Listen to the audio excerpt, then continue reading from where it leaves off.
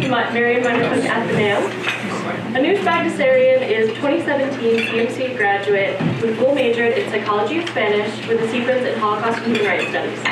While at CMC, she made the most of her opportunities with the Brazilian Center for Human Rights, working with asylum seekers, victims of human trafficking, Holocaust survivors, and scholars of genocides and crimes against humanity. With the help of the Brazilian Center, Anoush has interned at various human rights organizations throughout her undergraduate career. In addition to these wonderful experiences, Anoush is a published author of historical fiction play about the Armenian genocide entitled Found, which has been presented at book events in California, New York, Uruguay, and Argentina, as well as produced for stage productions in New York and California. She is also in the beginning stages of writing a play about the experience of Syrian-Armenians as her action project for the Humanity in Action Fellowship, based on the testimonies she collected this summer through the Davis Projects for Peace grant. Next month, Anoush will return to Armenia to intern with the United Nations High Commissioner for Refugees and continue to document the testimonies of Syrian-Armenian refugees with the goal of working on international cases of genocide, forced migrations, and crimes against humanity. Anoush plans to continue her education. She will pursue a master's in human rights studies in September before attending law school the following year to study human rights law. Anoush's Athenaeum presentation is co-sponsored by the Brazilian Center for Human Rights, and I was very more than honored to welcome her. So,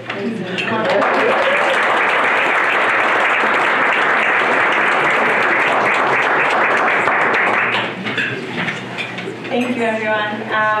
First, I want to say thank you so much for being here. This place is home to me, and I can't describe the warmth and the happiness and the joy and the humility that I feel to be here. So thank you all for being here to make this possible. More specifically, I also want to thank McKenna, Priya, Lydia, Dave, everyone who made this possible here. And of course, the Brazilian Center for Human Rights, Catherine, Kirsty, Professor Apple. Not just for this talk, but for my past 4 years. My time with the Human Rights and Brazilian Center for Human Rights has shaped my career, and I don't know if I'd be here doing what I am without it, so thank you.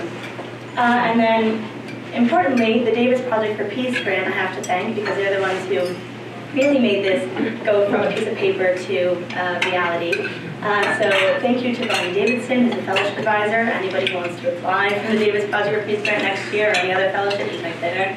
And thank you also to the members of Napier, Janet and Barbara, and thank you for being here and for also helping with this process last year as a Napier fellow. So, coming home, documenting 100 years of displacement of Syrian-Armenians. My partner in this project was Ani. She's from Pomona. She graduated the same year as me. We created the Armenian Student Association here in Claremont together with Ani. She was one of the advisors to the club. And we went to Armenia together this summer to document the testimonies of Syrian-Armenians. Now, I want to ask you, did you all read the story in front of you, the testimony in front of you? Now, remember that history, and let me ask you this. What if I told you, statistics, if I told you that 1.5 million Armenians were killed during the Armenian genocide, perpetrated by the Ottoman Turks in 1915?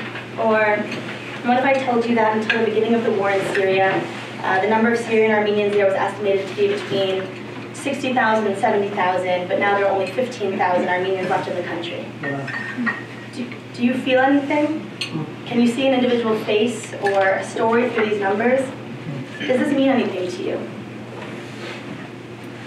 Let's shift perspective.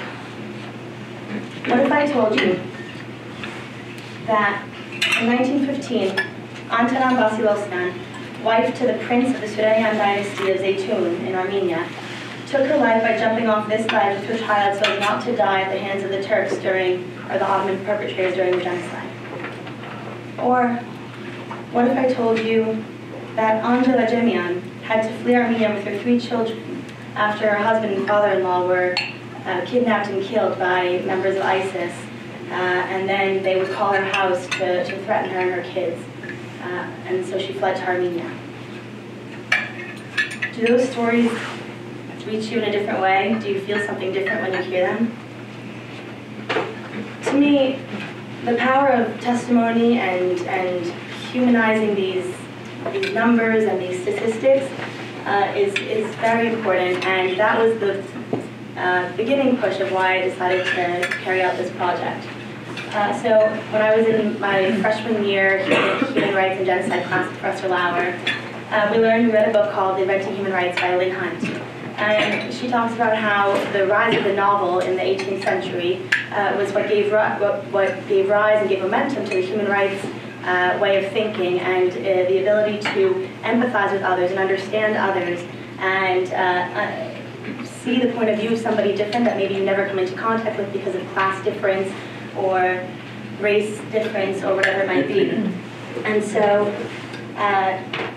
Lynn Hunt says that you can identify with the other and empathize through recognizing shared human feelings and experiences.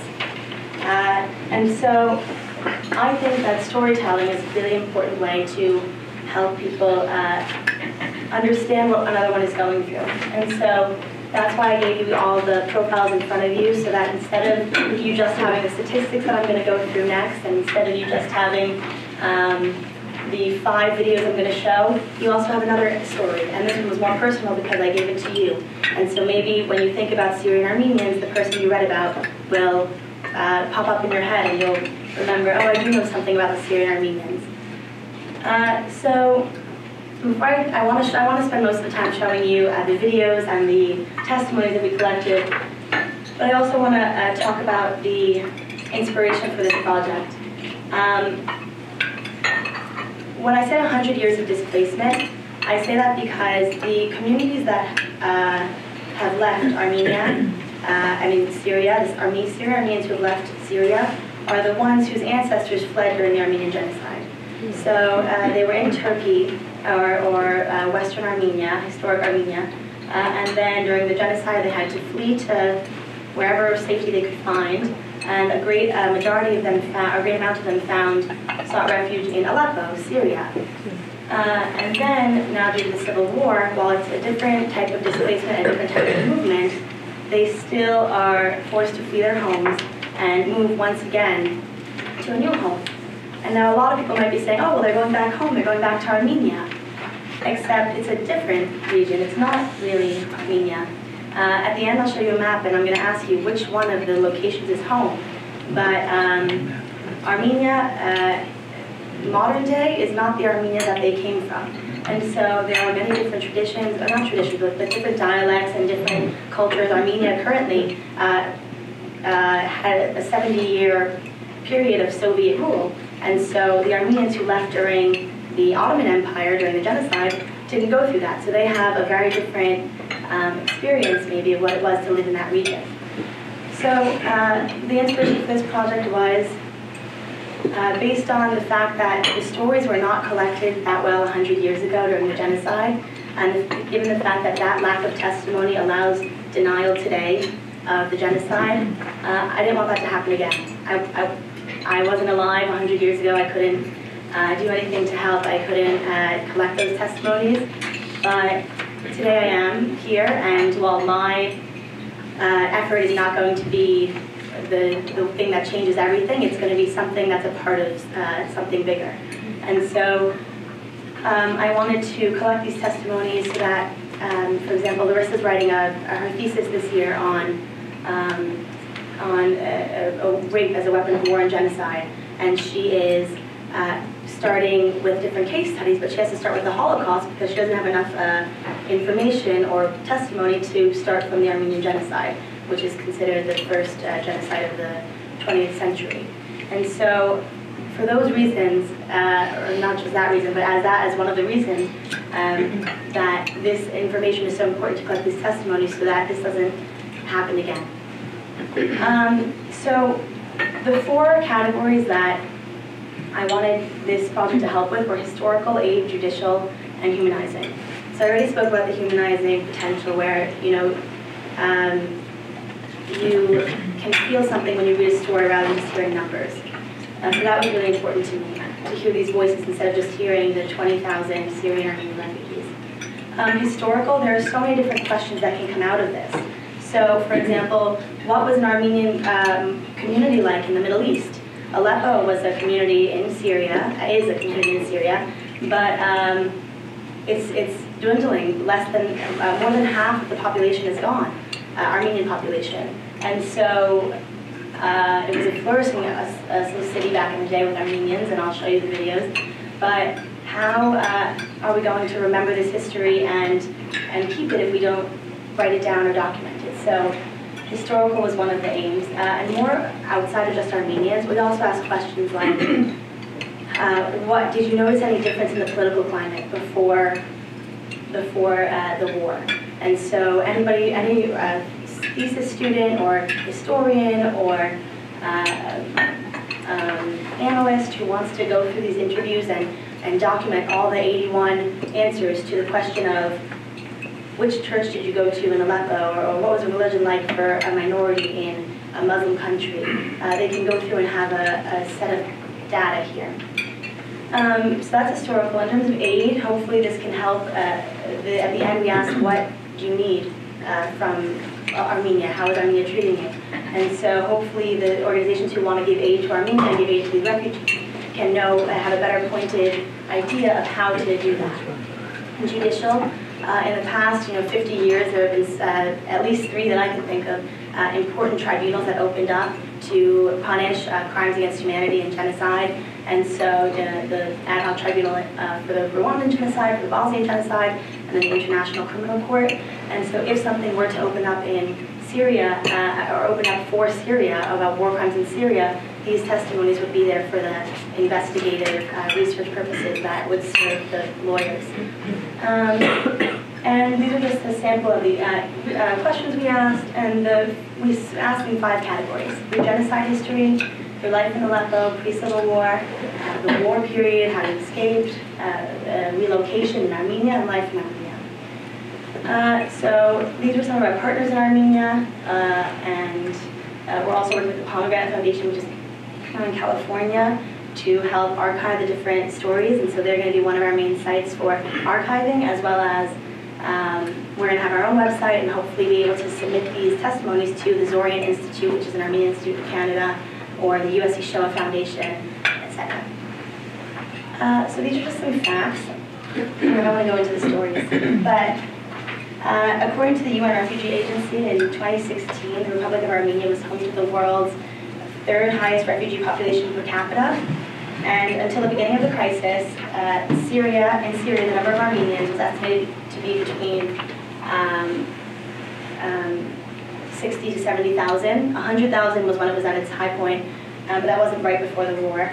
And approximately 20,000 Syrian Armenians left for Armenia and are now relocating in their home, Armenia. And the rest have fled to Europe or wherever else they could go. And there's about 15 to 30,000 Armenians left in Syria. So it's impressive that 25% of Aleppo was Armenian back in 1920. I mean, that was also relatively close to when the genocide ended. But now there's much less than that. And the community is, a lot of the interlocutors or interviewees that I spoke to didn't believe that Aleppo could ever get back to its point of success or its thriving nature that it had. So it's important to hear their stories and capture this moment in history. So the genocide. Well, I think maybe it's similar, that 100 years ago what happened is similar to what's happening now. We have to move. But what do the interviewees have to say? Well, a lot of them told me plain out that directly that it was not similar at all. This is a completely different situation. That was extermination. This is a war. And they rejected any similarity with the genocide. But others gave this answer that the Armenians, so I asked, do you think that in any way what's happening now in Syria can be connected to the genocide? And this boy here, 20 years old, Levon, said yes, one way. It's the unluckiest people. Our bloodline is very unlucky. How do you escape genocide in 1915 and then after less than 100 years, you're back at it again? It's just being unlucky. That's the connection for me.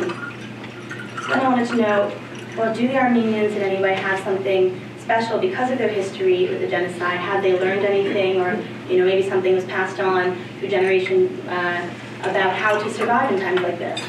So I said, do you think the experience of Armenians 100 years ago helped them in any way to prepare for today?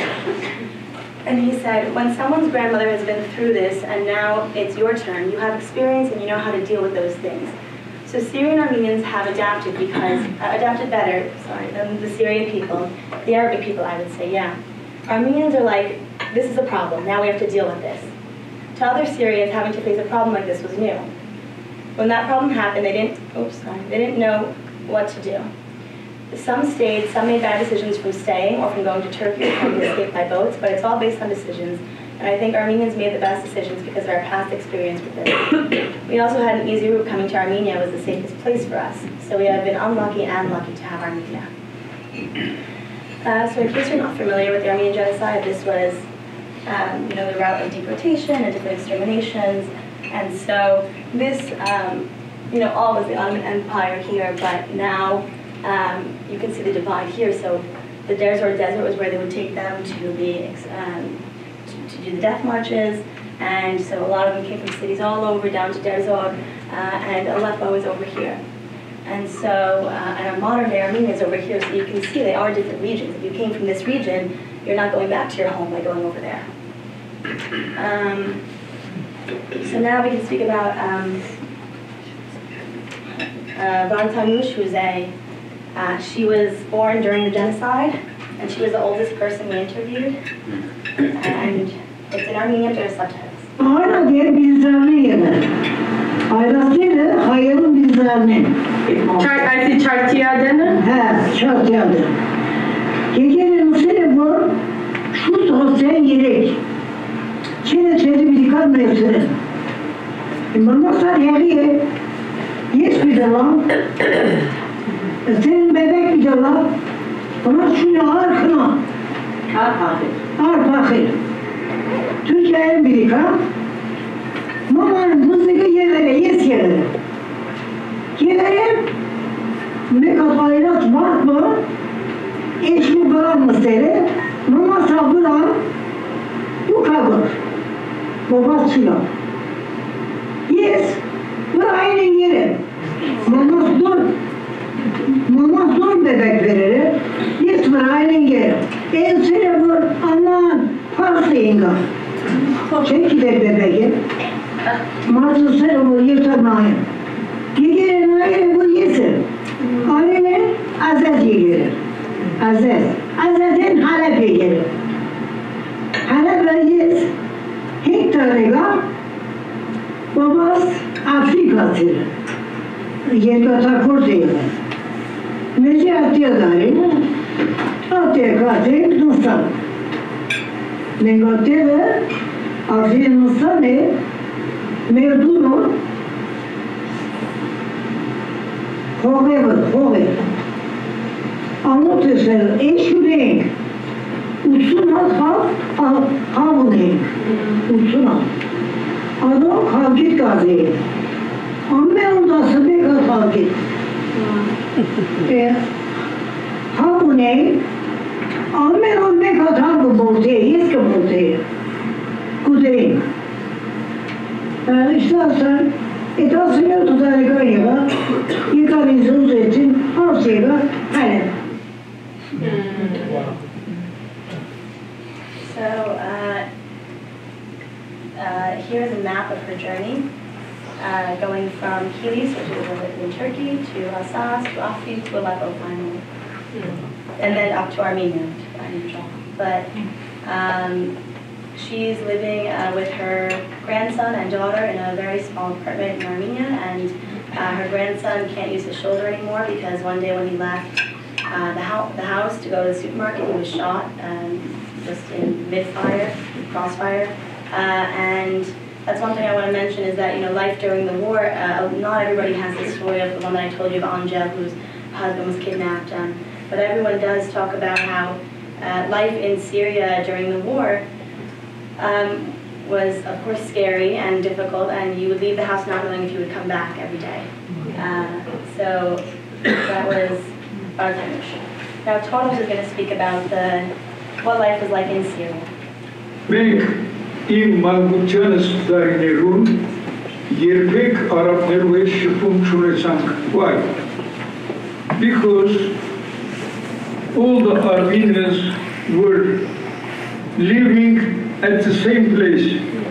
Everything. Խանութպանը հայեր, փրաբանը հայեր, գոշկակարը հայեր, թերցակը հայեր։ Մենք արաբերերի բետ չէինք ունենալ։ Armenians living collectively. They were with each other.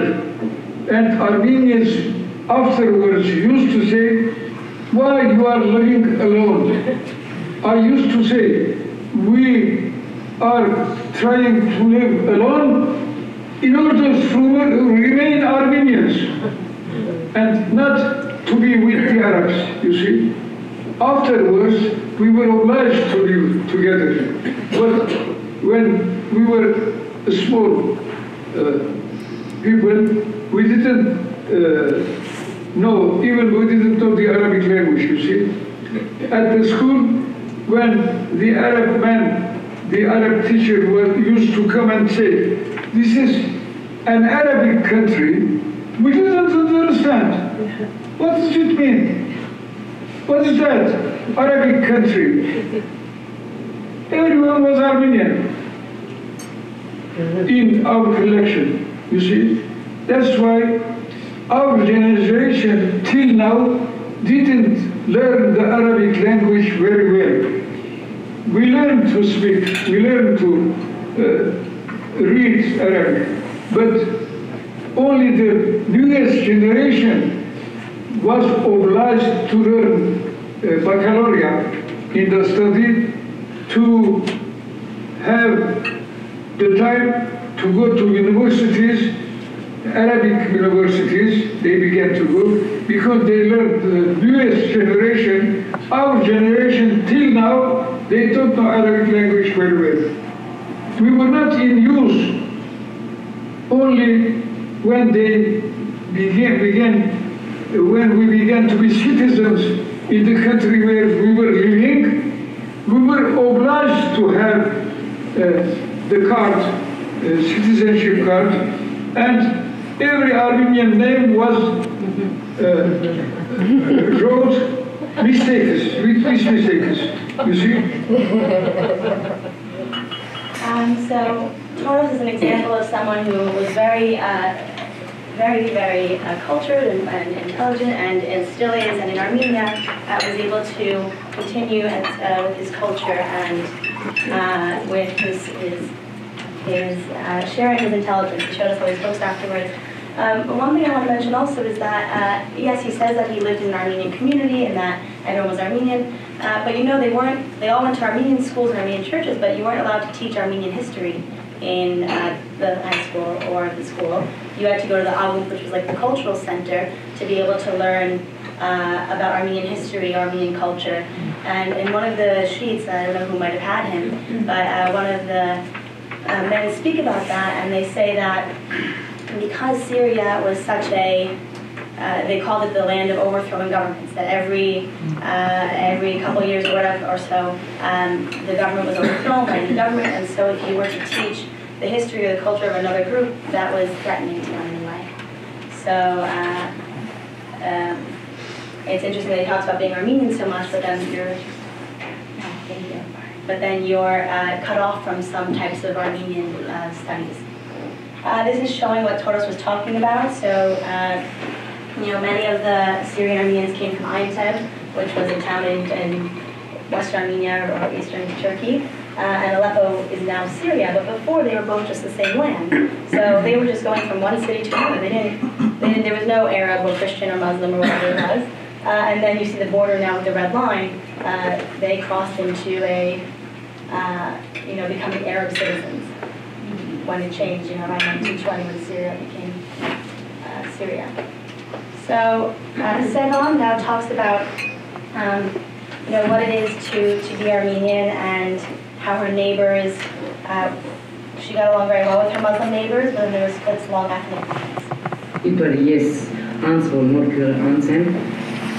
Ես շատ ուրախ եմ եւ ամենը ասենք զորավոր գրթությունը, քաղաքավարությունը եւ այլն նոր քրի բաժնի մեջ կբաղկաներ։ Ինչպես կսեմ, հարկանքը իբր մյուս բաներում, բայց ավելի կյանքը, ավելի մոդությունը, բարեկամությունը, ընկերությունը դասկայ որ նոր քրի բաժնի մեջ էր։ Ավելի սրդով ամուր, մեգամուսին օգնող, վազող ժողովուրդը հարկանքը մյուս բաժիններում նոր քրի մեջ էր։ Իսկ այլասներում բարակակալի իբր իմ աբրաս տավամասս լման սուրբ կևոր կիգեղեցին վարդանանցին կողմերին դնոս։ Այսինքն ինտարես մեջը այլացքություն շատ կար, բայց այլաց ըսելով մենք նկատի դառնենք է ես չես կար որ իրենց այլացք են անգամ որ հարկամ կար այնքան որ երբ որ հակառակ բարակային թաղի մեջ օդար անձնավորություն մոմտներն է այսինքն սկայ որ իրենց կուգրնագը դեն եղբայրները դեն իրենց կեզ գպաշտպանեին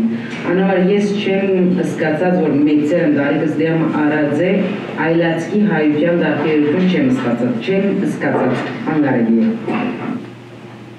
Սուրիացի կամ հայսերով այսինքն մենք հալեջում ենք արդեն մեր մոդը չի դար հայես այլացքես իվան բոլորնա սուրիացի են մեկ խոսք Այդ դարբերությունը չենք գիտե որ մինչև որ ազնույթերը ելավ եւ ես մինչև այսօր թեր ընկերուներ ունեմ եւ այլն որ իրենց այլաց կլալով իրենց ամեն վարյան հետ սկսեցին եւ իմ մասից հետաքրքրվին եւ ես չեմ զգա որ իրենց այլացք են ես այդ դարբերությունը իբր իմ զգացումով չեմ զգացած սուրիացի չի գա հայ այլացք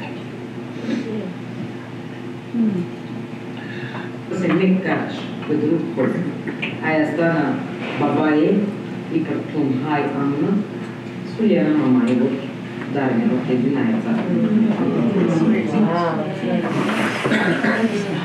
So, another reason that, maybe the Armenian story isn't that for the Armenians from Syria, it might be because a lot of the focus is respectively on people in refugee camps in Germany or Greece, or the majority of Syrians are Muslims. But giving a voice to the Christian refugees or Syrian-Armenians who are Christian shows in a way a wonderful dichotomy between what it means to be Christian and Armenian, because those historically have gone together, as Armenia was the first nation to adopt Christianity in the world, and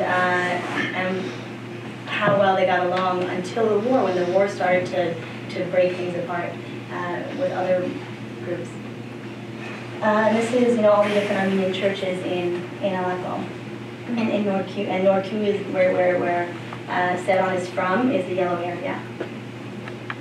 And now, there are different types of victims during the war, and Koko is one of them who has, a really incredible story to tell about how he survived.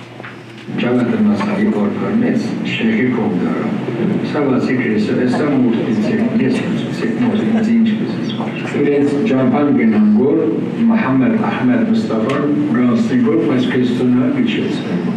Ashwas Patsin, Serkez Kavitsin, Zungi Peri, Sayari Mechamin, Ovi Morzani, Butonin Puskatane, Grenade, Wishikpeda, Charanki, Sayari, Karen, Irune, Dalach, Chorsatska, Panra, Miska, Valer, Misurkar, Sinbor me boguzes kezes plani beşin beşin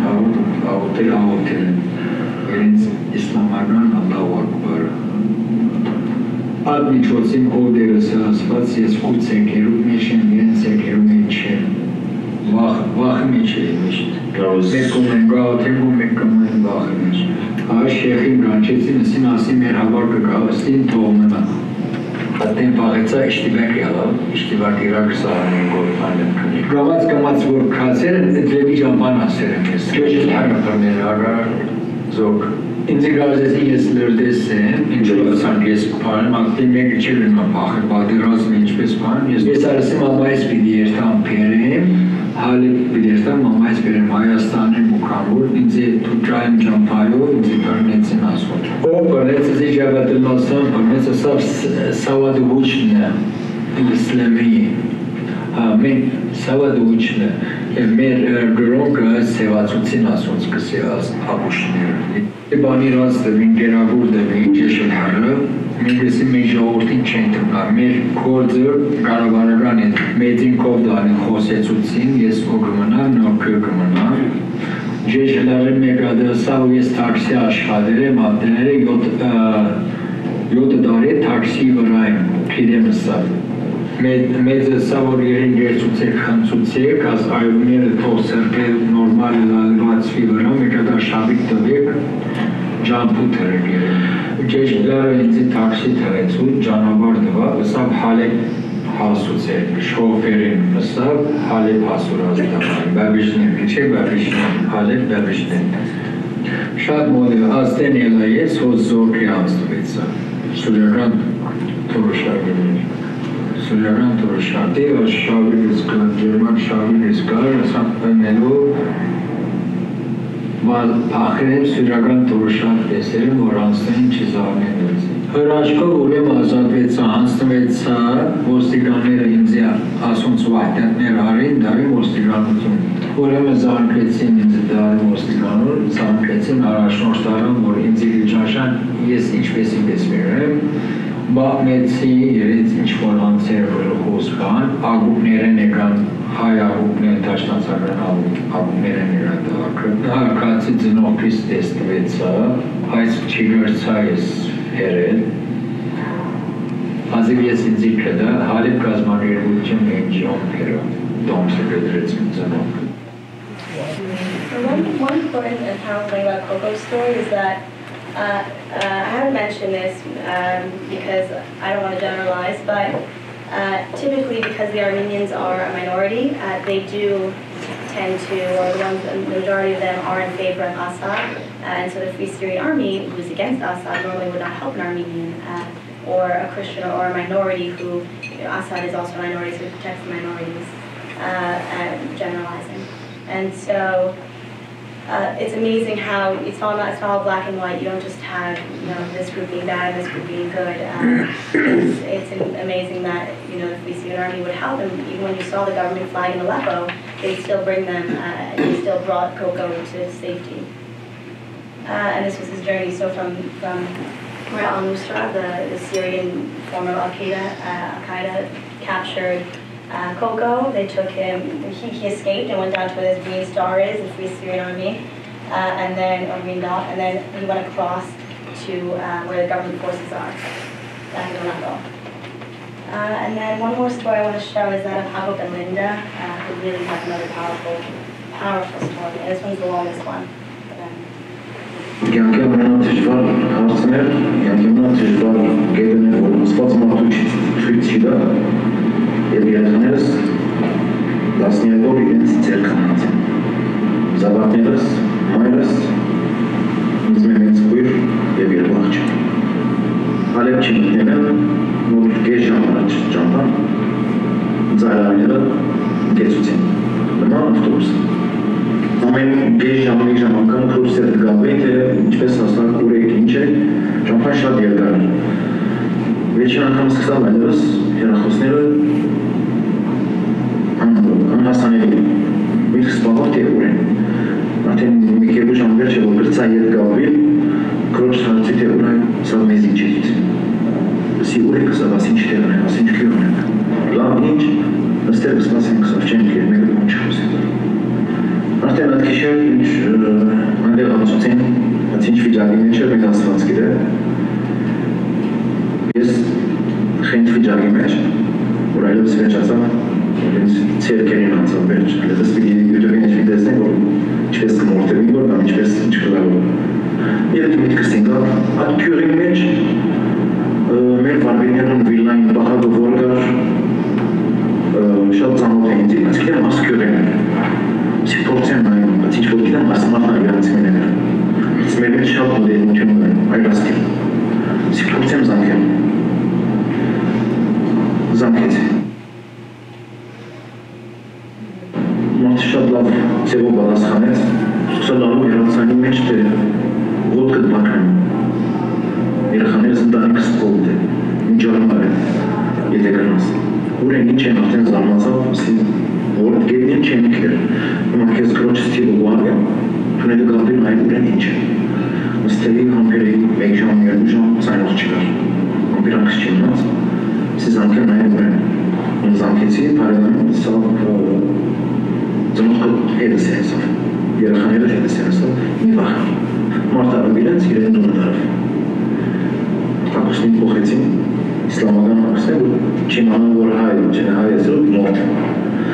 Rasniye vor, etse bu Martin kubahit. Voç mek Mart modinalu. Amborga harcinetsiz, haylas kek. Artık bir dişi yere biraz desnes hagala kapan Mart'a tuts Mart'esa cel haplatko sektor ben karçı. Etse bu Rasniye vor bacanmanatsi.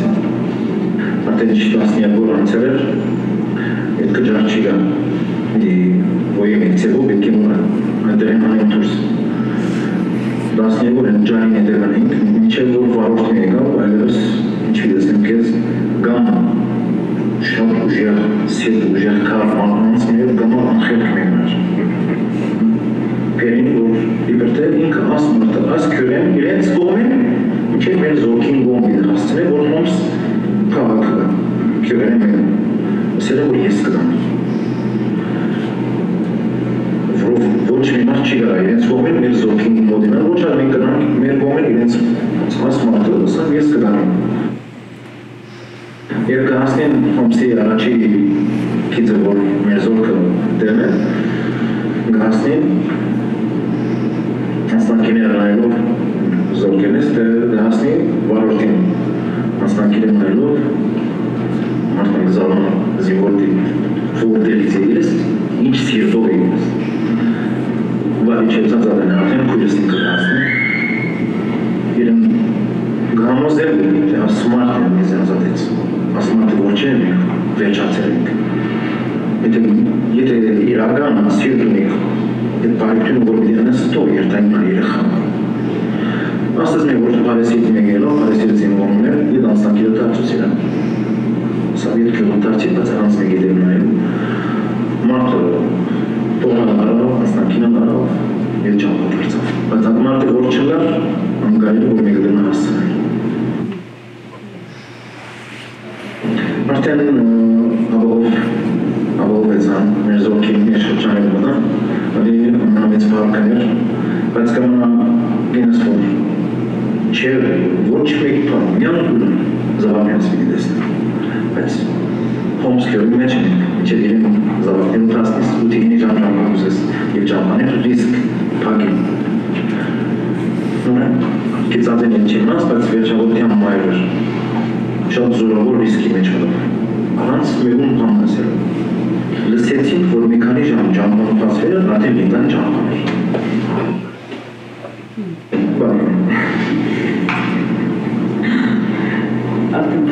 Արդեն ռիսկ չեմ գարասել կեզի, որ իսկական խելքը կրող մարդ Իտերգան, անգային որ ճամփայր։ Իվ ավտոբուսի մեջ երևագայել մեծ ավտոբուսները որ կան, դղամատ, այլասկ, այդանասներու մեջ, ինչը որ դիկա երախանյա տեսնել։ Ջիջա ճամփան դիկը սպանեն, ճամփան կողանան, ինչ ուզեն թորը, բայց մի հասնի երախանյաս։ Ոչ մեկում, ոչ երախոսի չէ դասկան։ Նման անշատեցի երախոսի։ Որ մենք ոչ մենք չի գապրի։ Ինչև խումս ասնի։ Խումս չի ասա։ Ուրիշ դեղ հաստրուցնձի անդր ուրիշ օթորարի սիգարևոր է հալևին դուրսել։ Ամենամեծ ռիսկն է, որ հալևին դուրսել։ Արդեն ելարն է, արդեն անդեղ 1000 ժամ դրդես։ Իրենց ավտոն, որ ես մեջ իրենք լիպանան գերտար, որ նման ճամփան դարբերը, սա մենք եզի խումս չեմ բնամցնել։ Սիտուրենցի ճամփան, լիպարանը սաղմանը ծկե, ու ուզես ծկե, ես խուսկ ճարյան հանեմ,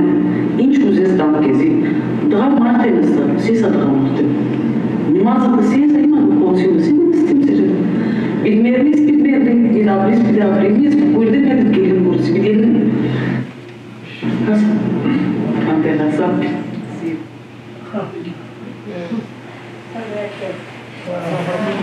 And so they got to Armenia, and then once they got to Armenia, they went through another tumultuous journey where they were promised land in Artsakh, a different part of Armenia, not the capital, not Yerevan. And they never got their land. They went through 9 months where she then described that her children, were living like animals. It was awful. They had to get out of there, and we then interviewed them a week after they arrived in Yerevan to live there.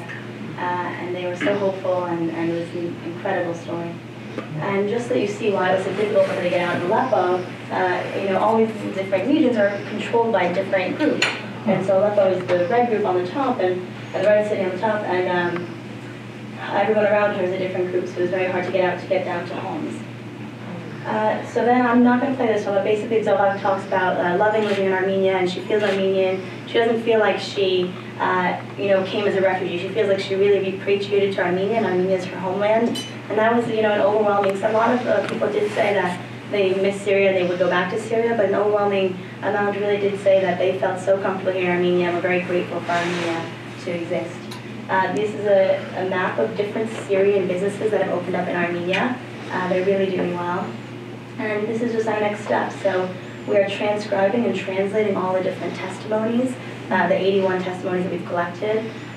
We worked with translators during the process, and now we're working with wonderful people in Armenia who are helping us transcribe, and then we're going to subtitle, and then of course we're archiving, and then we're going to, this summer in Armenia, if anyone's around, we'll be doing a press conference in Armenia, and then I'm going to be going back to collect more testimonies, most likely, definitely this summer. And just some themes that were really strong in the interviews, across the interviews, was that they were really glad Armenia was there as a place of refuge. They got along well with their Muslim neighbors in Aleppo. They emphasized keeping a very tight Armenian community in Aleppo. They were upset about the lack of jobs in Armenia and the too high rent. No one was sure when the war would end. There was a big question mark. You would ask and nobody would know. Everybody's answer was, I don't know, I hope soon. And in Armenia, they created their own Syrian-Armenian communities. So these women down here, they went to the priest of this church and they asked, can we have our own Badarak, our own service for ourselves on Fridays, because the church was too crowded with them and the Armenians from Armenia. And so they, on Friday, go to their own, and they have their own lunch hour afterwards. And then here's a Syrian-Armenian restaurant. Everyone's Syrian-Armenian who's eating there that night. And is Aleppo safe today? Well, this woman right here in the middle, she opened her own restaurant in Armenia. And she went back to Aleppo in November. And there's some of her pictures. And what struck me was that, look at how they're putting on this facade, right, that everything's great with the tourism and the government's trying to make it look good, but this is the reality of it. And just today, I think the UN declared a ceasefire in Syria because just yesterday there were more airstrikes. So I don't know when it's going to be safe. But I want to ask you guys, which set of dogs is home?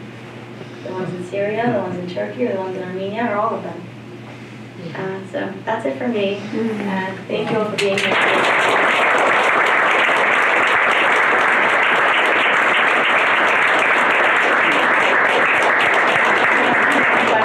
I'd love to answer them. It's 104. Yes. That's fantastic. Thank you so much. I'm curious about the brief mention of Artsakh, which is, of course, interesting. It's actually an independent republic, but very disputed with Azerbaijan, of course. And I'm just wondering how common that story was that she recounted of her family who was planning to settle there because of this promise of being given this land, and then, or was that sort of a minority of the group that she referred to? Yeah. So thank you. One thing I do want to mention is that we only heard from 81 people, right? So it's a very small percentage of the 20,000 Syrian Armenians that are there. So there could be many more stories like that, but of the people we spoke to, they were the only ones who went to Artsakh. They were through this organization. Through an organization, they were promised if you are an Armenian family who was able to get to Artsakh, they would give you land and a house. And eventually, and I don't know who has her paper, but if you see one, somebody might have it. She talks about how she fought and fought and fought, and finally they gave her the $1,200 she was promised. But the majority of people we spoke to got to Armenia through Aleppo NGO, and so Aleppo NGO brought them to Yerevan. So there were a lot of families in Artsakh. We didn't get to Artsakh to interview them, but this summer I think I might go interview the families in Artsakh who are living there, and I'll get back to you. Thank you. You mentioned obviously the perspective of the Syrian Armenians going back to Armenia or going to Armenia, because most of them don't have a memory of it. Obviously, they would have no memory unless they had visited at some point in their life. But What are you planning to interview, or did you get a sense from Armenians who've always lived in Armenia and now are being, the recipients of a lot of newly settled Syrians, what their feeling is, and is there animosity, or is there kind of a graciousness of we understand this problem, or we understand how to host you? I don't know, what do you feel about the people who already lived in Armenia receiving displaced people? That's a good question. There was a mixed reaction. So some people, in Armenia, there's already a problem of a lot of people going to Russia to find work, or this kind of brain drain, because a lot of even the youth my age who I spoke to in the Armenian Student Association told me that, I studied engineering, I love engineering, but I'm going to be a shoemaker because there's no work in engineering in Armenia. And that was, there was a little bit of animosity there where, well, these Syrian-Armenians are trying to come and we don't even have jobs for ourselves. But on the other hand, there were a lot of people who were so welcoming. These are our family. I'm so glad that, not actual family, but this is our family. They're Armenian. Any Armenian should be welcome back into Armenia. There are a lot of Armenians who are working with Aleppo NGO and Mission Armenia and the aid organizations that are helping Syrian Armenians. So there definitely was animosity though, and I can't give a definite answer, but it's definitely demonstrated where the Syrian Armenians made their own communities of Syrian Armenians, right? Why didn't they make communities of Armenian Armenians? And they do intermix, but also it's a difference of, I guess, maybe also being a diaspora in Armenian and an Armenian who went through a rule of 70 years under the Soviet Union. So maybe there's even differences there that you want to be with people who are more like you. And so maybe it's not a question of animosity, but a question of familiarity, and they separate because of that. Yes. Great presentation, as always. The focus obviously has been in Aleppo and Syria, but I would surmise that at some point your research has taken you across the border into Turkey, or at least you've attempted to do that, perhaps not. But if so, what reaction have you received from Turkish officials or members attached to the Turkish government? So the only time I've ever been to Turkey was when I went there for my own pilgrimage to see the town that my family was from. But I have, actually, I was on a phone call at the beginning of the summer with a human rights defender from Turkey who was actually put in jail. Osman Kavala is his name. And he was jailed a couple of months ago. I'm sorry, I don't know if he got out or not. But when I was talking to him, he was so interested in collaborating with this project, and he works with a lot of, he works with the Hrant Dink Foundation, which is a foundation of a Turkish journalist who was killed for writing about the Armenian genocide. And so he works for that foundation as a human rights activist in Turkey, pushing for human rights. And so he wanted to do a collaboration where the stories that we collected, maybe we turn into like children's stories, where the children that he works with in Turkey could then learn about their neighbors in Syria and what's going on in Syria, and the plight of the Syrian Armenians, or just without giving a title, just Syrians in general. You don't have to categorize this as an Armenian, this is a Christian, this is a Muslim. And so from that angle, I know that there are people who want to be involved and who want to help, but then there's also the angle that Turkey is helping the rebels, and the rebels are against the government, and the government, Armenia supports the government, but the Armenians, most of them support the government. And so your question was how does Turkey feel about? Well, any personal experience that you've had. Really, I was in quest of Turkish, I was assuming Turkish officials would deny the genocide, or be very negative towards anybody attempting to research it.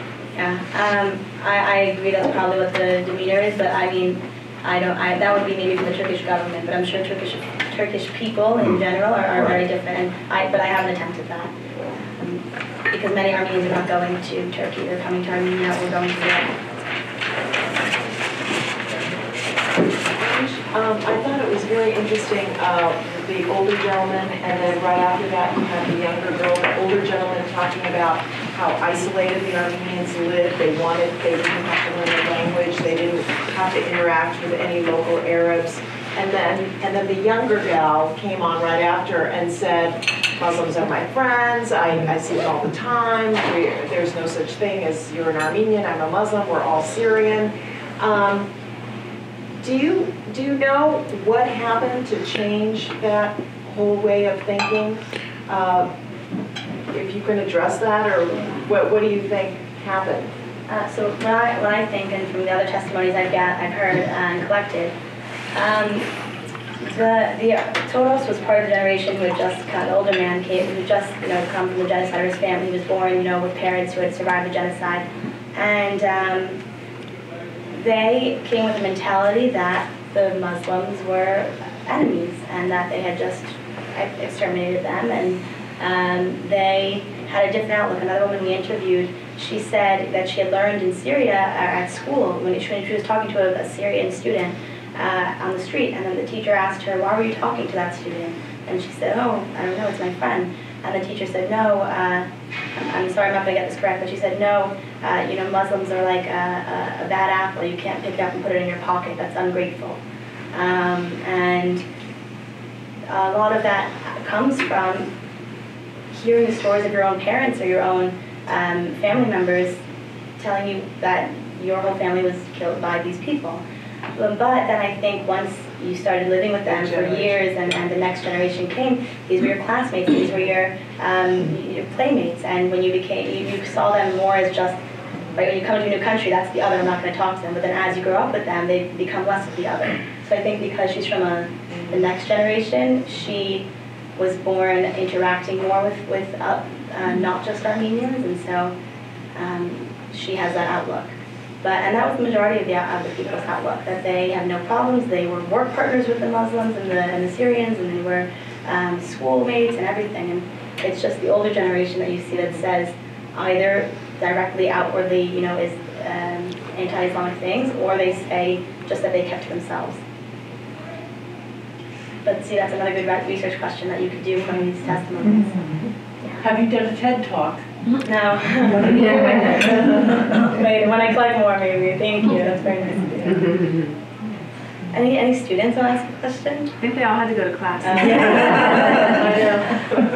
That's cool. I'm not encouraged to ask a question. No, yes. I realized that most of the Armenians from Aleppo, they are working in restaurant or food business. Yeah. Find out if they were involved in other businesses or doctors or engineers or whatever, if they were able to work in different fields.